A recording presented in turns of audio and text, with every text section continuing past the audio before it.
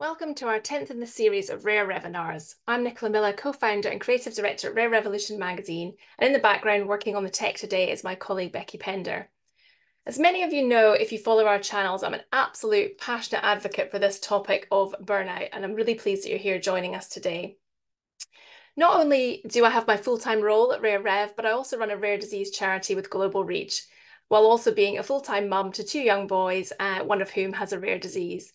Therefore, burnout is really something that I'm acutely aware of, and really something I guess I'm aware of that personal risk to me, but something I feel that I probably sail a little bit close to myself. It's therefore a really personal and professional honour for me to be able to bring this topic to the Rare REV-inar platform. Today's panelists and I see advocacy burnout as something that is really a real threat to the ecosystem within the rare disease today, and something that needs immediate recognition, but more importantly than that, it needs action. So not just talking about, but action and solutions. So I hope today's session is going to take us through that and get to a point where we can start to think ahead to what the solutions might be. I'm really incredibly honoured to introduce a very special panel today who are going to help me unpick this topic, and we're going to look ahead and work together to find what those solutions might be. And I hope that you'll engage by using the questions function to really interact with today's session. So please join me in welcoming Charlene Badger, Global Patient Advocacy Lead at Illumina Incorporated, Dan Louie, Chief Executive at the Cure for Action and Tay-Sachs Foundation, known as CATS, and Head of Business Development and Patient Advocacy in Pulse InfoFrame, Helen Bedford-Gay, co-founder of FOP Friends, a patient charity who support families and raise funds for research in FOP, and Kim Winter, founder and CEO at Rare Minds, who in partnership with patient organisations deliver counselling services, workshops and psychoeducational resources to patient communities. Hello and welcome all. Thank you so much for joining us today. I really appreciate that. Helen, if you're able, you can turn your camera on now so we can see you. So I always like to start these webinars by really going back to basics. So Kim, can you set the scene for us? What actually is burnout, and what are the warning signs that we can look out for in ourselves and in others that are around us? Oh, if you just turn off your mute as well, Kim. Oh, thanks very much, Nicola. A really good place to start. What is burnout? So I think we often think about burnout once it's happened, but of course, burnout is something that happens over time. And it's something that usually happens incrementally. And I think probably all of us on this call and those listening to this webinar will also be aware that burnout's something you often move up towards and then you might move away from. You might start to get some warning signs and then you pull back. But we're all at risk of it at any point, particularly in this area and in the rare disease community in particular, I think, too. So how you sort of show signs of burnout is always very personal to you as an individual, but it's often a mixture of physical and emotional kind of experiences, really. I like to think of it as rather than symptoms. But it's often that feeling of sort of having had enough, of being emotionally exhausted, physically exhausted, depleted. You might find it difficult to be making decisions clearly. You can't think. You feel that you're constantly criticizing yourself. Nothing you ever do is good enough. I think all of us in the rare disease space know that feeling of there's always something else we should be doing. And of course, that's always the conditions that can tip you forward into burnout. Some people experience it very physically. You might start getting more headaches, more tummy aches, or I think particularly when you're living with any sort of health problem, your symptoms might start to feel more difficult, or they might actually start to get worse too. So sometimes it will come across very physically. And sometimes that sense of you just can't switch off, you can't relax, you can't sleep. Your mind is always sort of active and engaged with the problems that you're trying to address, really. So it comes across very differently for different people in situations, I think. It's a very recognised phenomenon. The World Health Organization knows it's a problem increasingly. And I think particularly for those of us in rare disease communities, there's very particular conditions that mean we're more subject to it, which often comes back to not wanting to disappoint the communities that we serve because they know how much disappointment has been rife. So when you're a leader, you don't want to disappoint others, but that can lead you to overextending your own boundaries and your own reach in a way that might come to your own detriment, really. And lived experience, I think, then features as something that is such an asset and such a strong place to work from for so many of our leaders. But also those identifications you have with your community members mean that, again, you sometimes might overextend yourself in a way that might not always be in your own personal interest, let's say. Something I'm sure everyone here really resonates with what you've just said, and I'm sure everyone listening. And it's interesting as well in terms of, a lot of those things are things we would feel or would be internal to us. But how might we identify this in perhaps a colleague or a loved one that, might be some signs that you would see outwardly that you might recognize actually this person is overextended? I think that's a really good question, because I think one of the difficulties that we have around burnout, but around sort of mental health sort of generally, is that we are very good at hiding it. We tend to brush it off. There's a lot of shame involved in admitting to others we might not be coping as well as we wish. We all want to do the best that we can. We all want to have our best face forward. So it can often be quite difficult to pick up signs from others. So I think one side of that is we might need to all get a bit better at saying, oh, I'm struggling a bit, or I can't think about this, or I'm really feeling overwhelmed. That's one part of it. Being brave about our own experience, because that frees up others to speak to their own experience too.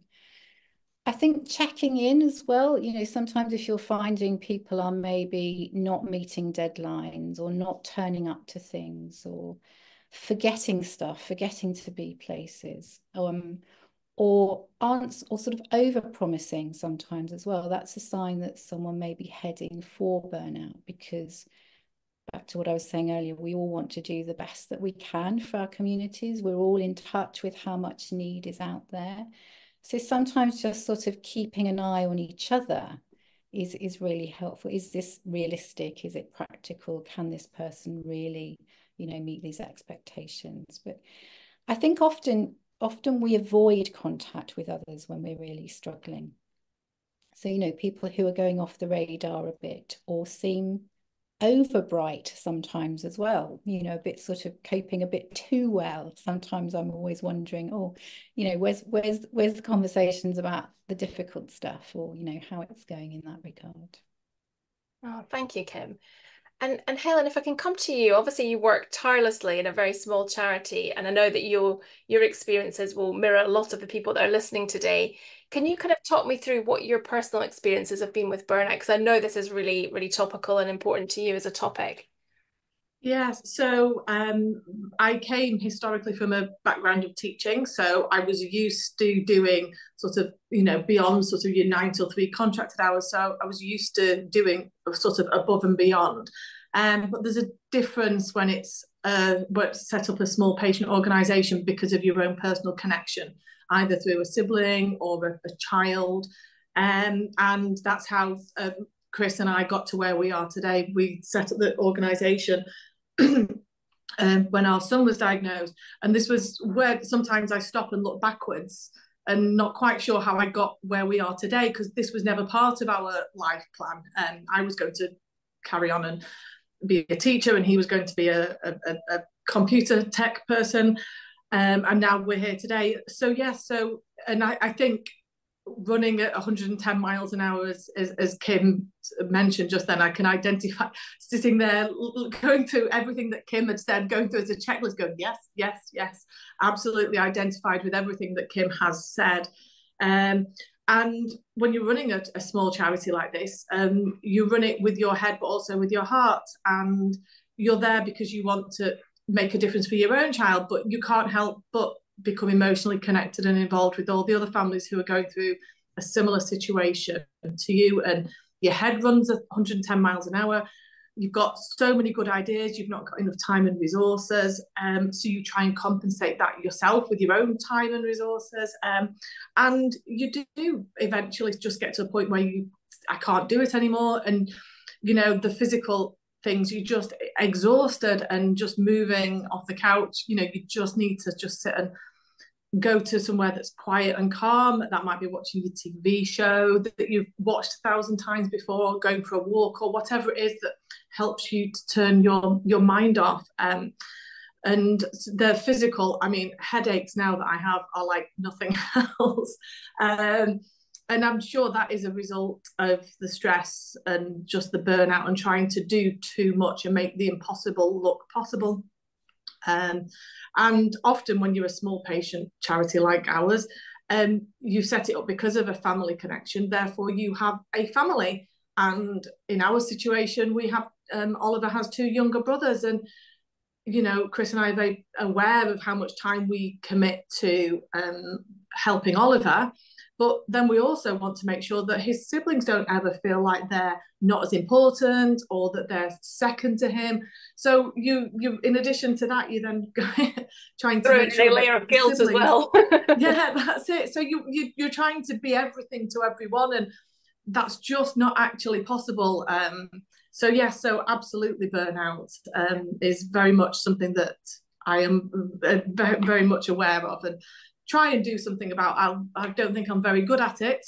Well, it's difficult when it's your life and your work, isn't it? Because there's no off button, because it all merges into one, doesn't it? And flows back and forward.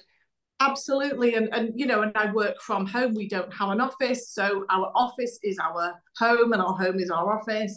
Everywhere around us is stuff to do with the charity. It's on the kitchen table. It's just around the house. So it can be very difficult to switch off. And some days you do think, I'm done, I'm out of here, I can't do anymore. But then you remember why you're here in the first place, and you get up the next day, and take a deep breath, and off you go again. No, I can really relate to that, most certainly, Helen.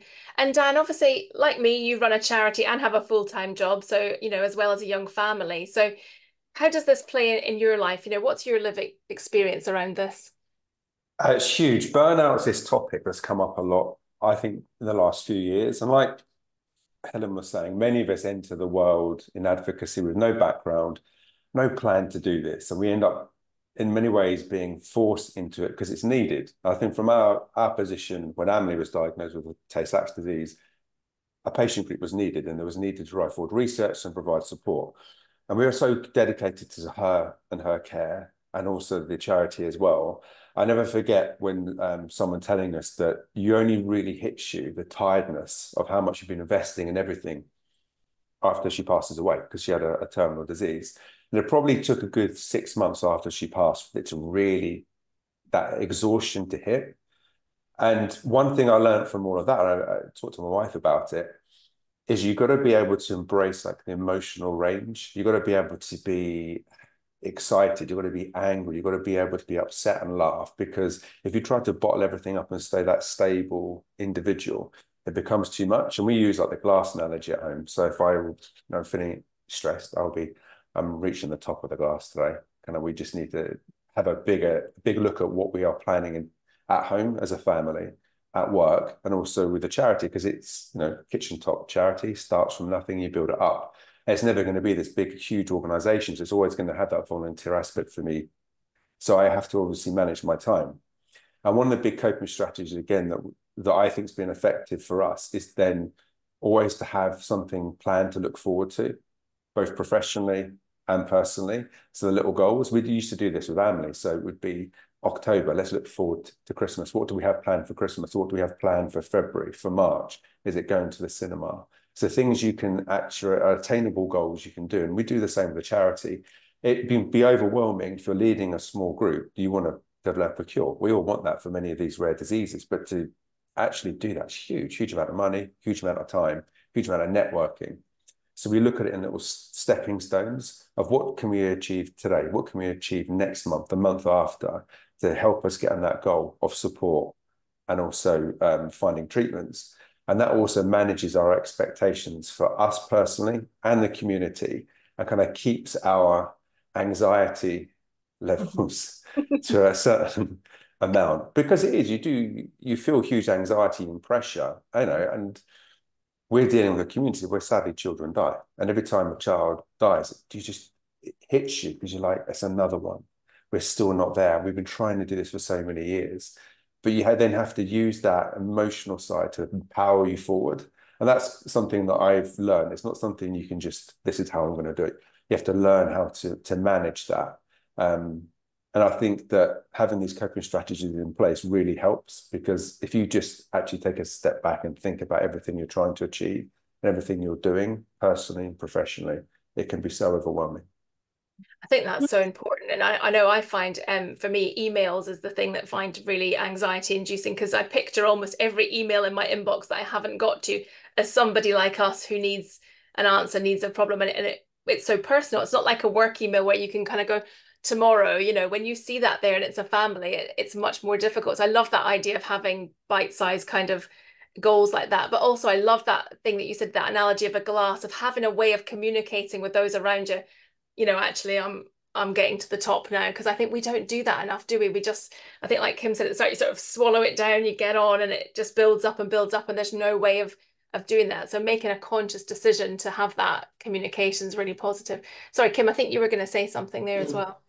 I think I was just touching on something that Dan was saying, which I thought was so important too, which is, you know, when you're running a small organization, you're so in touch with all the things that you're not doing. And Helen was touching on this too, all the things you could do if you had more time, more money, more people. And sometimes it's just so helpful to just sort of take that step back and say, but look what we are doing, look what we have done. We are in existence when no one else was doing this work. You know, sometimes I say to small charities, look, you have brought into being an organization that didn't exist before you started it. And that in itself is such a tremendous achievement that we sort of lose sight of as we go on, because we get so focused on the, oh, we're not doing that, and we need to do this, and we haven't done that. And, you know, and it becomes so self-perpetuating with that kind of downward spiral of what you're not doing, rather than occasionally stepping back and saying, but look what we have done, look what we are doing. You know, that's so important in kind of trying to mitigate that, you know, lean into burnout feeling. I think none of us are good at that. Quite British people are not very good at acknowledging themselves and achievements, I think. Helen. Yeah, no, just agree with that. It's so much easier to, at the end of a day, to reflect on what you didn't achieve that day than what you have achieved, and things that just you. You have to take a very, very active mindset to actually like reframe your thinking to say, no, actually, this is what I achieved today. This was a good thing. Absolutely. And Charlene, from your perspective, how does burnout affect patient advocacy in industry? Because obviously you're bridging two worlds here. So you've kind of got the pressures from an industry side, but also you're also feeling and living all of the emotions from the advocacy side. So you're kind of in that, the two tides coming together. Yeah, I mean, that's a big question, really, because so the way that my team and I operate, as well as, you know, we come from advocacy. So we see ourselves very much as advocates within the company rather than, you know, patient engagement specialists. So, you know, I don't think we're immune to any of this. And because of the relationships that we have, you know, it means it's like Dan said, it's, you know, you're dealing with loss, you're dealing with urgency, you're dealing with all of these things on a day-to-day basis. And I did just want to pick up what was just being said, actually, in terms of just a couple of things before I kind of answer your question, really. One was that someone who I very much respect once said to me that we grossly overestimate what we think we can achieve in 1 year and grossly underestimate what we have achieved in 10 years. And when I thought about that, I think that's a really powerful statement. But also, it means that, say, for my team, what we do on a weekly basis is we start our weekly team meeting with key wins. Now, I'm not talking about key wins being, whoa, you know, something. It might just be that I got that email written that I've been trying to get written for the last 2 weeks. You know, it's whatever we feel is a success for that moment. And when, you know, that I think that helps sometimes because the task is large. And what I wanted to say about kind of what advocacy means for me is, I guess, two things that I really think are important, and I think are particularly important for us in the rare disease space. And this is partly inspired by a quote from Van Gogh, of all people, who wrote to his brother rather frustrated and said, "Someone has a great fire in their soul, and passers-by see nothing but a little smoke at the top of the chimney." And I find this quote really significant for two reasons, because I think this speaks to burnout, but it also speaks to a lot of things that are, you know, prevalent within the rare disease advocacy space. One is that we are constantly battling perceptions of normality. You know, in the rare space, we're constantly looking at the limits that, you know, we're pushing against systems. We have a perspective of what could be, or even what should be, and how it's not that at the moment. So we're constantly measuring against this idea of normal. And therefore, we often look at other people and we think, oh, they don't live with the same complexity that we do, or they don't, by comparison, they don't have the same confusion. And, there's this kind of, so the smoke that we see is just this.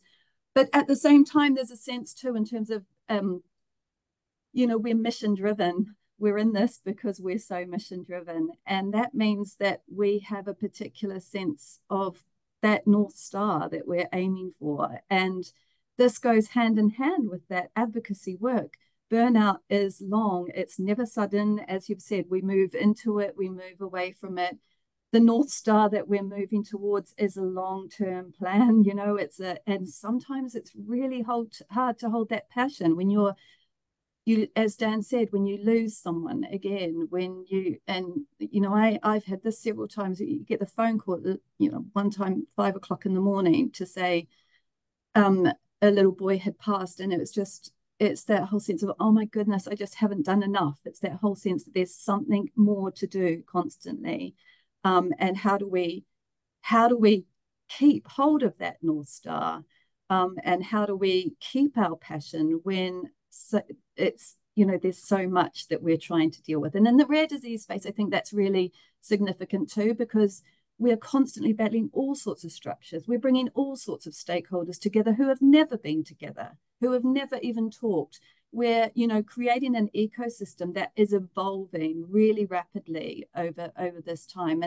And that takes work. And my biggest fear, I think, is what I've seen in myself as well, and people I hold very close as friends, is we're passionate people, but what happens as we move towards burnout in terms of that passion? And someone recently said something to me about a graveyard of passions, and I was just like, oh my goodness, that that's a real kind of, that's a tragic sort of idea of it. But it's kind of like, how do we protect against that, or how do we make those losses something that can continue to fuel us and to hold us? And that's the key thing, isn't it? That's what we're trying to avoid. That graveyard of passion. We see it across the whole ecosystem, and you think this is not sustainable. And how can we halt this and stop what seems to be an inevitable crescendo of burnout across the system? Yeah, gosh, it's very challenging, isn't it?